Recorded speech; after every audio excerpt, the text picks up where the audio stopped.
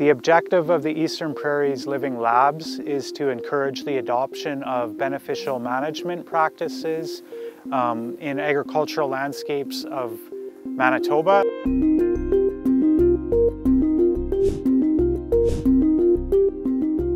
Hi, I'm Pam Lowry. And I'm Glenn Lowry. We're a cow-calf producer in south central Manitoba.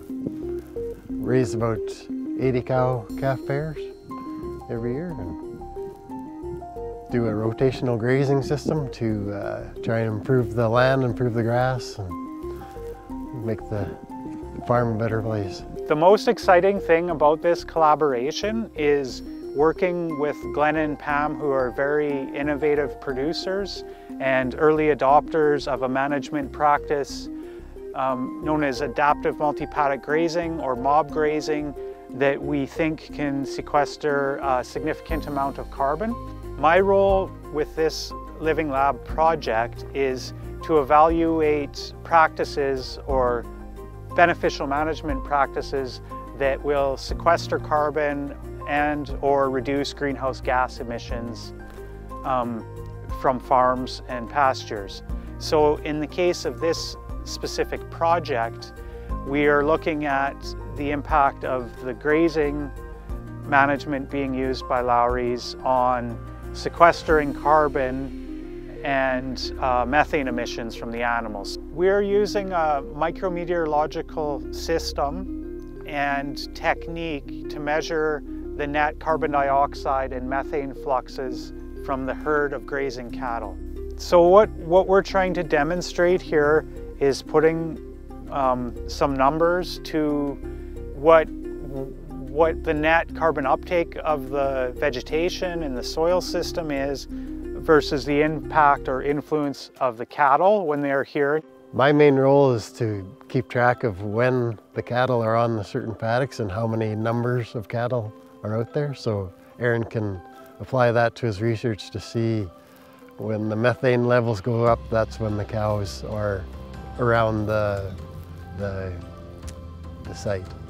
When we have the data worked up and we can share it with, Glenn and Pam and share it with the broader cattle ranching community, that people will be able to take away, and whether or not it's a carbon copy of what they're doing or they just take tidbits of what has worked and apply it to their situation, then that could be we could consider that a very positive outcome from the Living Labs program. The Watershed District basically plays a role of main liaison between the federal researchers, the federal staff, and the landowners on the ground. It's important for us to be a partner.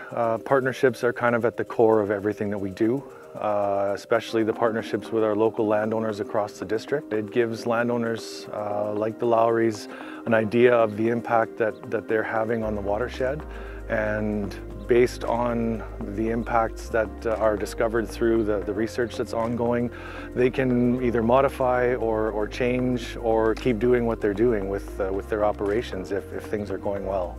We have a lot of young producers coming to us.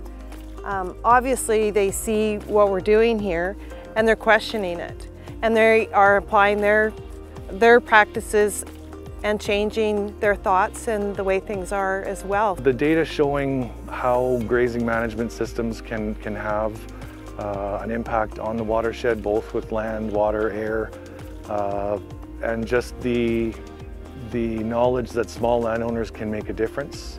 They don't need to be a large corporate farm or farm a ton of acres, but small landowners can make a difference, and a difference that we can repeat with other landowners. Kind of comes back to the goal of the Living Labs and what we're hoping to achieve. This idea of co-development is a bit broader, that Glenn and Pam were already doing something that was great. So if we get actual data that supports what they're doing, whether it's on the greenhouse gas side, soil health, biodiversity, or all together as a package, then that can serve as an example with the broader cattle ranching community. What we're doing here is really good for the farm, for the cattle, and working together with Aaron and the Living Labs project, we can help. We're proud of what we do here, and it's benefiting the land and everything and everyone.